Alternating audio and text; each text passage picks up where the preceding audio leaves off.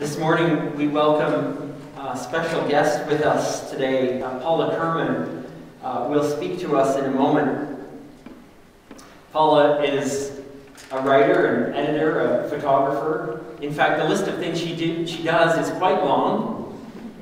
She's a filmmaker, she's a blogger, she's a communications consultant, she's a website designer, she's a musician, she's an activist.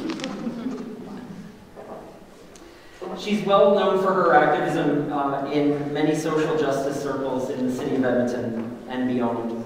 Paula has received a number of awards, including a True Friend of Macaulay Award from Macaulay Revitalization and the City of Edmonton for her work as editor of Boyle Macaulay News, as well as a number of revitalization-supported projects, such as a series of booklets about the area of Macaulay and a short film, Macaulay Moments.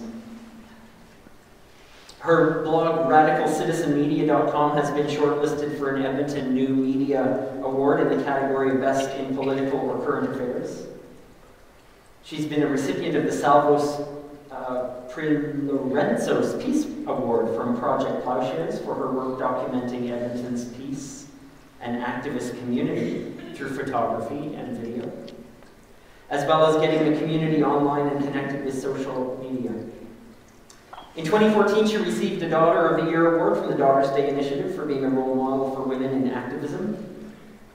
Paula has just recently released Macaulay, A Caring Community, Conversations on Social Housing, which is a short film exploring issues of housing and homelessness in the Macaulay neighborhood.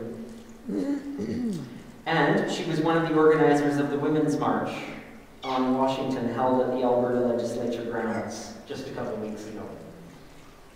We're delighted to hear from Paula this morning, some of her reflections on her action and activism, on her participation in the Women's March, and to share some of her reflections with us today. Paula, we welcome you. Thanks for being here.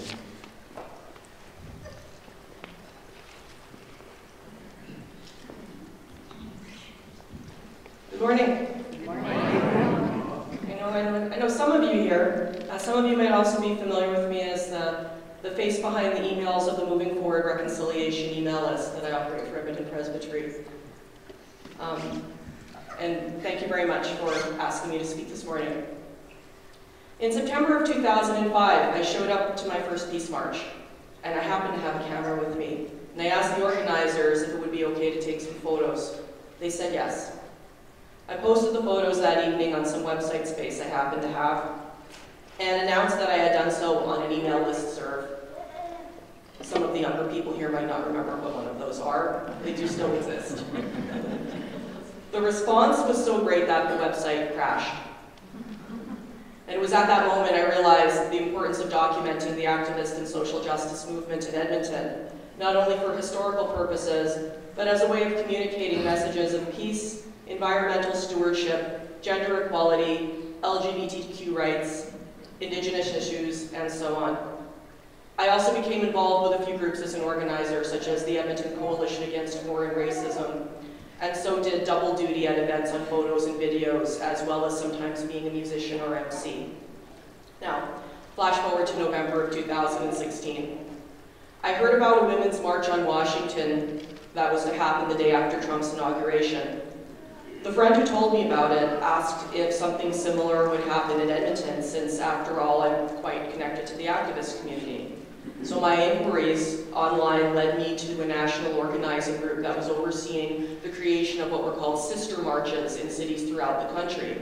And I signed up to help with organizing in Edmonton. I was put in touch with two other women who had expressed similar interests, and in fact, Allison Post, who's one of my co-organizers, is here with me today. Everyone say hi to Allison. Hi. And together we organized one of the biggest rallies held in Edmonton in recent history. There were reports.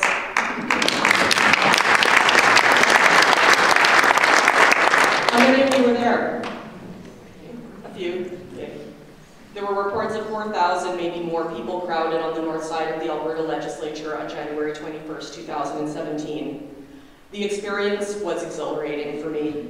The energy was palpable. And even though I never addressed a crowd that large before, any nervous feelings just slipped away when I got to the microphone. It was definitely a day I will never forget. What was my motivation for getting involved with the Women's March in the first place? Well, it's similar to that which motivates me to be involved in social justice in general. From a faith perspective, I was raised in a Jewish household, and while I'm not religiously observant in a traditional sense, save for some of the dietary laws, there are some aspects of Jewish culture and philosophy that continue to shape my life. There is a Jewish value called tikkun olam, which means healing or repairing the world, and this has been a guiding force for me in activism. More specifically, I viewed the need for a women's march in Edmonton in a very local context. I have been appalled by the messages of hate and violence directed towards women politicians in this province. I recoil in horror at stories of Islamophobia directed at women who wear hijab. In our world today, building love and hope and cooperation between people of all faiths and cultures and genders is more important than ever. That being said, we, the organizers, worked very hard to make the Edmonton Sister March less about Trump himself and more about the need for a society with civil discourse, where people can disagree without resorting to hate speech, and where there is equity for all people. What was so heartening about the event was seeing so many men and boys there, standing in solidarity with their partners, daughters, sisters, and mothers. The question, of course, which of course followed the march was, where do we go from here?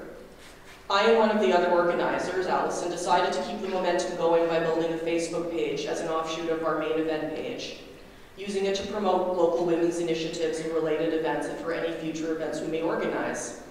The reaction was strong, and within a few days we had over 700 likes, and as of this morning we're about close to 1,000. When people ask what is the lasting effect of something like the Women's March, I point out that the simple fact so many people responded to the event and turned up is proof in itself that more and more people are not going to be complacent, that they want a world where gender-based violence, racism, and hatred of all kinds are not acceptable. I have been involved in activism and attending protests and rallies for over a decade now. The main comment I get from naysayers is that protesting has no effect, is no lasting result. And from all early indications, when it comes to the Women's March, this is simply not true. Also, protest, in quotation marks, does not necessarily mean standing in the street with a placard. It can mean taking action by writing letters, making phone calls, and being active online and promoting the kind of social justice and change you want to see in the world. If we want a world with gender equality or any other form of social justice, we have to be willing to make a stand and put ourselves out there in whatever way seems appropriate. Recent events in the world continue to demonstrate why we needed to march. To summarize and to elaborate on a meme I saw recently on Facebook, is that sometimes we look back in history and we think, what would we have done had we been there? But we're here now, and whatever we're doing at this point in history is what we're doing because we are present. Don't wait until you're looking back and wondering what you could have done. We all have a choice to be active citizens now. Thank you very much.